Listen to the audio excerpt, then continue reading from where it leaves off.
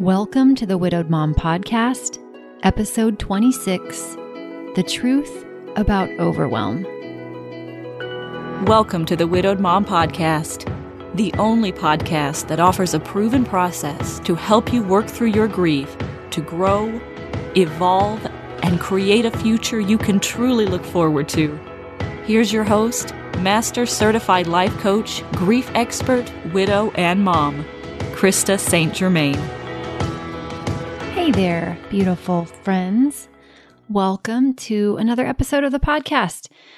So today we're going to talk about overwhelm, everyone's favorite, I'm sure, definitely relatable. In fact, whenever people apply to my Mom Goes On group coaching program, one of the questions that I ask is for them to list the top 3 emotions that they notice the most often. And overwhelm is one of the ones I see all the time. So I have a feeling you're going to relate to what I talk about in this episode. Before we jump in, though, I want to read a listener review, as always. So this one is from Barbara Rector. And Barbara wrote, I'm recently a widowed mom of 4 adult children. Another listener, Tammy Brown, shared your podcast with our grief group that meets weekly at our church. I've only listened to one episode, but felt like you were speaking directly to me. Thank you for giving me another tool in my arsenal of mourning tools. You are so welcome, Barbara. Thank you for that review. And Tammy Brown, thanks so much for sharing the podcast with your grief group. I really appreciate that. If this podcast is valuable to you, here's what I want you to do. Instead of doing a review today, although I won't kick you out if you do a review, that would still be great. But what I would love is if this podcast is helping you, if you would share it with someone. Apple Podcasts makes that really easy to do. Whenever you're listening to the podcast, you'll see 3 little dots in the lower right-hand corner of your screen. And if you just click on those, there's an option to share. You can share through Facebook, you can share through Instagram, you can send someone a text or an email. Super easy to share it in that way. Or do a little screen grab of the podcast. Tag me on Instagram at Life Coach Krista or on Facebook at Coaching with Krista. Tag me and let the world know that this is a useful resource to you and maybe it would help them too. That's how we're going to help more people stop suffering so much as they grieve and heal. All right? Okay. What I want to talk about today with overwhelm is why we feel it so often, what really causes it, because it might not be what you think, and some strategies that could help you feel less overwhelmed. So, first of all, we need to acknowledge the physiological impacts of grief. I'll probably do an entire podcast episode on the impact of grief on the brain and on the body. But just for starters, we just need to acknowledge that in many ways, when we have had a loss, our system is overwhelmed. Our capacity to process information can be diminished. It's like our brain is constantly buffering, right? And I don't mean that in the way that I've taught buffering in the past. What I mean is kind of like that buffering symbol that you get when your computer is running slowly. Our brain is doing that too. It's like buffering, and it can't process the same capacity of information that it could have been able to process before the loss. So our brain can be overwhelmed. Our processing speed is diminished. Our ability to remember can be compromised, right? Everything I talked about in the episode that I did on widow fog. We might not be sleeping as well. We might be swimming in all of the hormones of stress. This is just the reality of the physiological experience that most grievers have. So we need to cut ourselves some slack. We need to show ourselves some compassion and some understanding. We need to show our brains and our bodies some grace. And this is not the type of overwhelm that I want to talk about how we can change. Okay. Now, of course, there are, dietary changes can be significant. Changes with exercise can really help. So there are things we can do to support ourselves physically. That's not what I'm interested so much in talking about on this episode, because I think most of you probably already know that good nutrition is important. You probably already know that it's important to stay hydrated and get as much rest as you can, and that it's important to move your body. So I'm going to assume that that's kind of your baseline information. And we're also, though, not going to argue with the physical changes that we may be experiencing. All right? We're not going to blame ourselves for them. We're just going to acknowledge that that can be, for many of us, the reality of the grief experience. So what I want to focus this episode on is really more about the emotion of overwhelm. So there's the physiological aspects that we really can't do a whole lot about. They're already here, right? It is what it is. But then there are those moments where overwhelm is our predominant emotion, and that's what I want to talk about. This is the type of overwhelm that might surprise you. What we're typically thinking causes the emotion of overwhelm is that the circumstances of our life have changed, that we're now filling the role of both parents, that we're running the house, we're earning the money, we're taking care of everything, right? That situations are coming and maybe holidays or, events, family functions, death anniversaries. Things are coming and we're expecting intense emotions. We have kids with a crazy schedule and conflicting events everywhere, right? We have children that need help with homework and they need to be fed. Maybe your children are grown and you have grandchildren and your children want your support. Maybe you have teenagers and they're arguing with you and not particularly enjoying your parenting style, right? Maybe things are breaking around the house that your husband would have fixed. And then other things are breaking, and then other things are breaking. Sometimes we have those weeks where it seems like the whole house just fell apart and then the car went right along with it, right? We think it's these things in our lives that are causing us to feel the emotion of overwhelm. We look at the garage. We look at his stuff. We look at our physical environment. And then we think that the state of those things, right, the number of boxes in the garage, the amount of stuff we still haven't sorted through in the closet, the pile of bills on the desk, the to-do list, we think those things are the reason we feel overwhelmed, which is problematic. Because then guess what? The only way for us to get out of overwhelm is to deal with all of those things, to change all of those things. Some of those things might be in our control, but the lion's share of them aren't.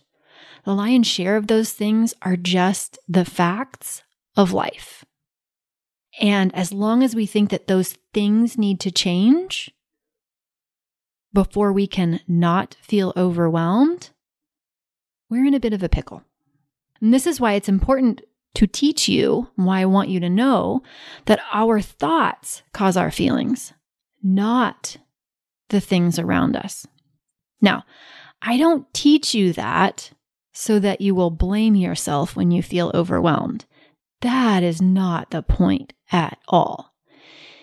If I teach you that your thoughts cause your feelings and now all of a sudden you're thinking it's your fault and you just need to think better thoughts and there's something wrong with you, and now you're blaming yourself or shaming yourself, we're headed in the opposite direction of my intention.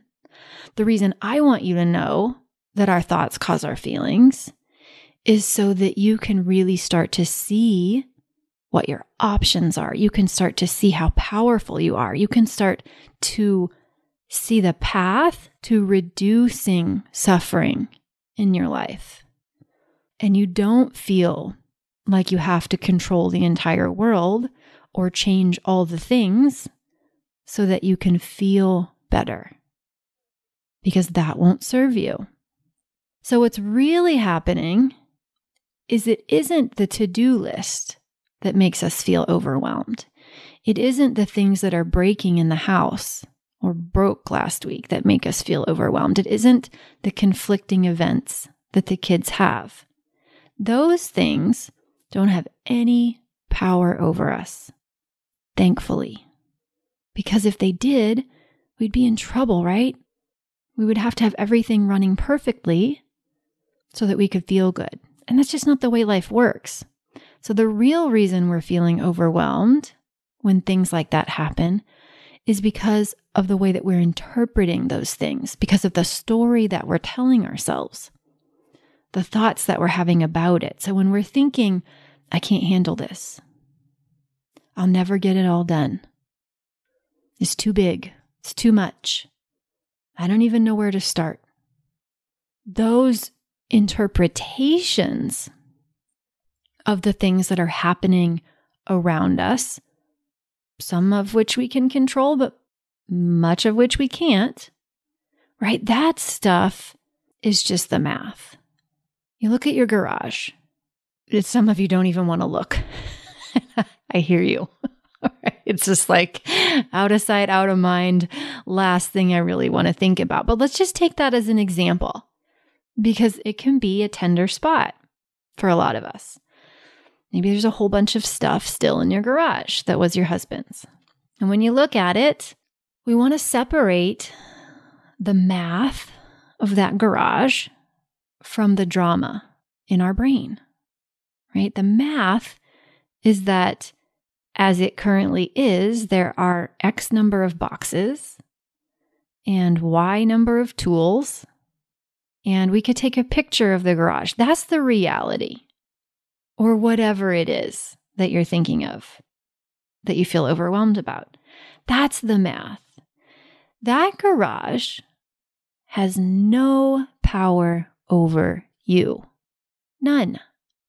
Everything in that garage just sits there. It doesn't cause feelings. Now, how do I know this, right? I know this because when I go into your garage, or if I saw pictures of your garage, I would have a different emotional experience of your garage than you do, because my thoughts about it are different. That doesn't make me right and you wrong. That's just an example of how the human brain creates feelings with thoughts. So just notice that without thoughts, your garage and the boxes in it and the tools in it wouldn't create overwhelm for you. It just is what it is. It's our brain and its unintentional but well-intended thinking that creates our emotional experience of anything. So I'm using the garage as the example, but I just want you to take a minute and think about where in your life, what's an area that right now you experience overwhelm when you think about. Or maybe it's some overwhelm that happened yesterday or the day before or last week. What was that about? And can you separate the facts of that story from the story your brain is offering you? Now, again, we do this from a place of compassion and love, not shame, not blame. That's just not helpful at all. Of course, our brain is going to tell us a story that we can't handle it, that we can't get it all done, that it's too much, that we don't know where to start, that he needs to be here because we're out of our depth. We don't know what we're doing. Of course, our brain is going to offer us those thoughts.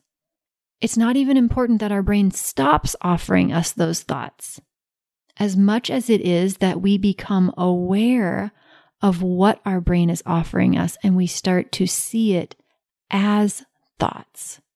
Because when we can see it as sentences in our mind, when we can see it as the story our brain is telling us, and we can separate what exists objectively versus what we're making it mean, then we can start to get our power back. Then we can start to go, oh, I see. Okay, this garage can't overwhelm me. I don't need this garage to be different to feel better. This garage has no power over me, but these sentences in my brain, that I believe are the only thing that really needs to change. Maybe I can handle this. Maybe I could get this done. Maybe it isn't as big as I think. Maybe I do know where to start. Maybe I just need to set a timer and start with this box that's right here in front of me. Because what happens with overwhelm is that it just results in no action on our part.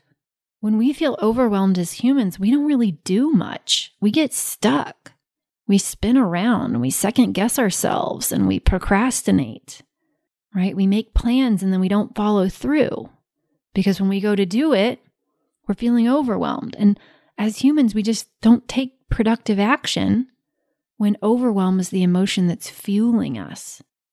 And it's like a catch-22, right? I've taught you about cognitive bias. So we think the thought, I can't handle this. We feel overwhelmed. We don't even start, or we start and we stop. And then our brain uses that as evidence that, yep, you're right, you can't handle it. See, there's another thing you can't handle. Oh, look over here. See all those other things you can't handle? And now we're really believing, I can't handle it. It's too much. I'll never get it all done. We have all this evidence for it. And until we stop and we step back and we go, what is the math here versus the drama that my brain is creating? Thank you very much. And then we make some conscious choices about how we want to think. And we choose our thoughts on purpose, knowing that our brain is going to offer us some doozies that really aren't all that useful. And then we're ready. I'm constantly on the lookout for when my brain says, you don't have enough time. There's not enough time. My brain wants to tell me that all the time. You'll never get it all done. It's too big. It's too much. Krista, you have bitten off more than you can chew. My brain loves telling me that. And I'm constantly having to redirect it, just like I would redirect a toddler. Like, yeah, I know you want to tell me that it's too much and we've bitten off more than we can chew. But guess what? We're just going to get started. All we need to do is just do 15 minutes worth. It's probably not going to take as much time as we think. This is how I talk to myself. Okay, so let's get into the practicality of it. So we've talked about overwhelm in the body and in the brain. We're not going to argue with that. It's just part of grief. We've talked about overwhelm as a feeling, which is caused by our thinking. That's where we want to focus our time and energy. All right, so here's how we do that. In the moment, we notice what we're feeling and we give it a name.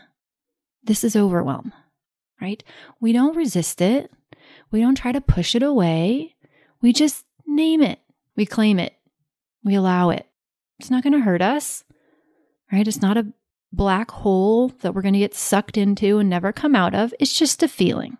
We've had feelings that are much more intense than this one before, guaranteed, right? So feel the feeling, name it, open up to it, witness it. This is what I've taught you in episode 3, the now feeling process.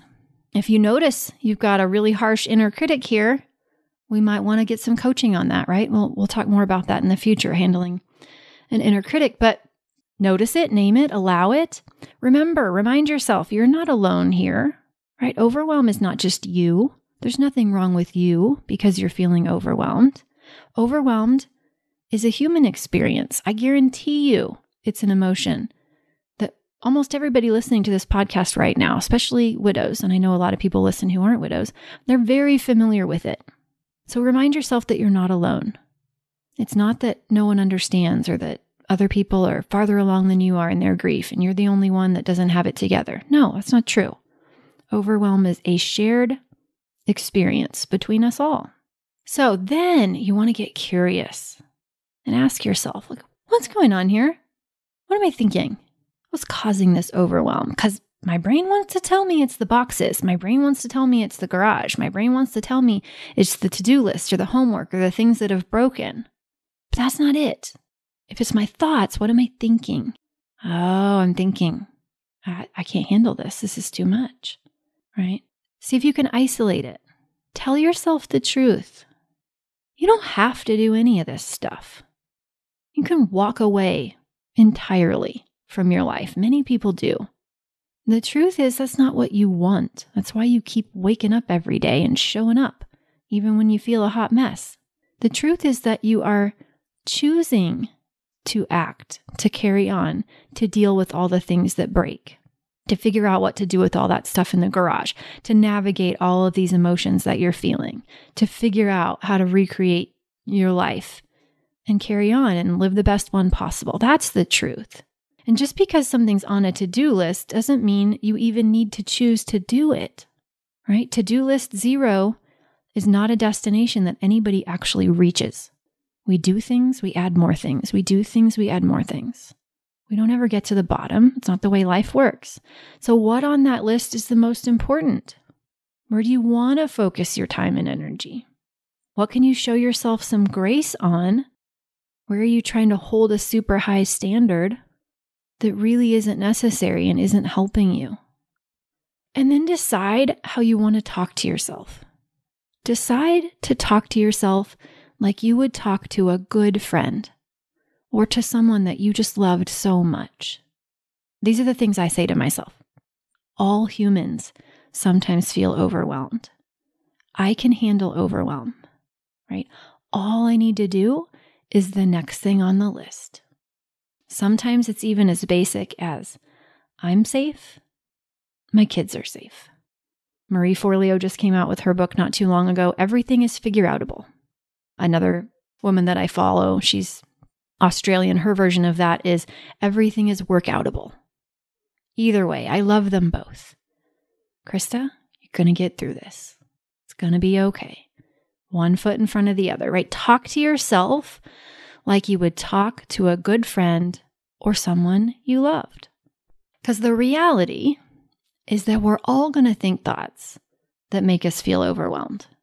And we want to be prepared for that. Doesn't mean we've done anything wrong when that happens. It's just the way of our brain, not a problem. We want to be ready for it. We want to have a strategy for it. When it shows up, what do? Who do we want to be? How do we want to talk to ourselves when we feel this overwhelmed feeling? How can we be our own cheerleader, our own ally, our own best advocate, our own champion when that happens? Many of us notice that our brain wants to bring out the shame and the blame and the judgment and the comparison. And it's okay that it does that. But we can make different choices. Just because our brain offers us junky thoughts doesn't mean we have to keep thinking them. We can decide what we want to think so that we're supporting ourselves through all of this and providing some relief to ourselves. We have that ability. None of that external stuff has to change for us to be able to improve our emotional experience of it. All right? So that's what I want for you, is less suffering. I want you to know how to support yourself when you're feeling overwhelmed. I want you to give yourself a break. Know that physiological changes might still be impacting you. That's okay. We're not going to argue with it, but we can control what thoughts we listen to in our brain and what thoughts we choose on purpose. And we can control our reaction to what it is that we feel so that we can create a different outcome for ourselves. All right. I hope you have an amazing week. I hope this was exactly what you needed to hear today. Even though I know there's so many of you that listen that I've never met, I think about you all the time. And I sit and I think, what do you need today from me? What can I give you that would help you today? So I hope this hit the spot for you. All right. I love you. You've got this. And I'll see you next week. Take care. If you like what you've been hearing on this podcast and want to create a future you can truly get excited about even after the loss of your spouse, I invite you to join my Mom Goes On coaching program. It's small group coaching just for widowed moms like you, where I'll help you figure out what's holding you back and give you the tools and support you need so you can move forward with confidence. Please don't settle for a new normal that's less than what you deserve. Go to coachingwithkrista.com and click Work With Me for details and next steps. I can't wait to meet you.